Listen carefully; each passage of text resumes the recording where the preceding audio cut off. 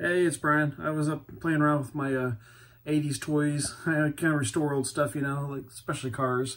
But I bet not too many of y'all know that I have these other hobbies, including restoring old arcade machines, electronics. I've got some stereos from my childhood that I've restored. But yeah, here's a 78 era Space Invaders, and pretty advanced for the quarter you got in its time. You got a monochromatic screen that had green vinyl down there, and it's just reflecting up on a mirror in reverse with a kind of a diorama kind of background that's backlit by a fluorescent light. Pretty advanced for 1978. So that's a fully original machine.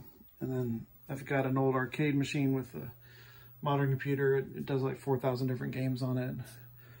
And then my childhood favorite was Spy Hunter. Really advanced game. I always loved cars and racing and James Bond type stuff.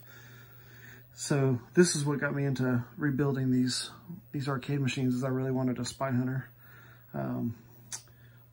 But that's not all. So I've also got some stereos. I was collecting some of my childhood stereos. I wanted my 3 girls to each have the same box I had from the 80s. And so here's my stereos from the 80s. I bought them in 8th grade, something like 84, 85, with lawnmower money. And this is pretty much top of the line stuff, so I made pretty good money mowing yards. These are detachable speakers, so you could separate them on your bookshelf left and right.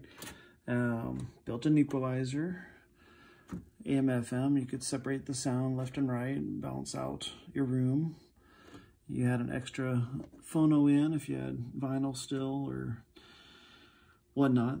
They hadn't invented Bluetooth or nothing like that, so the aux in was called phono. Stereo, metal. I never liked metal tapes, never made it sound better to me. You can, while you're recording, you can hit mute, and then your Dolby on and off. It takes out some of the hiss from the tape. It also takes out the high end, so I often left Dolby off. And then if you're, say you borrowed a buddy's tape, they could afford the real thing, and then you were cheaping it out and had copies. You know, a machine like this could dub it over, and then this one even had high speed. So you click high speed, and you could record. Watch, I'll show you how that works actually. So, unlike that song, right? So you hit play and fast forward at the same time, skips ahead, hit pause. See, that's high speed.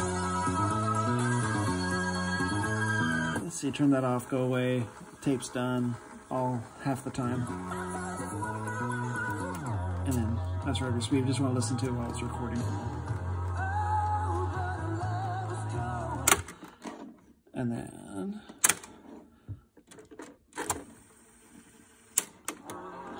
see, now it's on the stick. A little warbly, but still. And then you use the counter to mark down when your songs start. Not everybody's cassette players had the auto search function. So, you know, again, you can hit rewind or fast forward with play, and it'll seek out the blank spot on the tape, and then it'll stop and start playing for you. Some cassette players had auto reverse. This is like the only feature this one doesn't have. Let's see, it found a blank spot, so there should be a song. There it comes. All right, and then get the most out of your Medicare. Go back to the radio. For and during retirement. Here's the difference. How to avoid the single biggest threat to retirement. Believe it or not. And then you can also record off the DJ. Most importantly, how to guarantee you'll achieve the retirement of...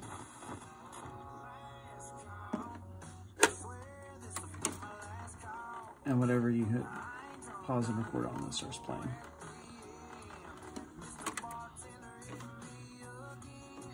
All right, that's about it. So I have 3 of them that I've restored and I had to buy several off eBay. Swapped out a lot of parts.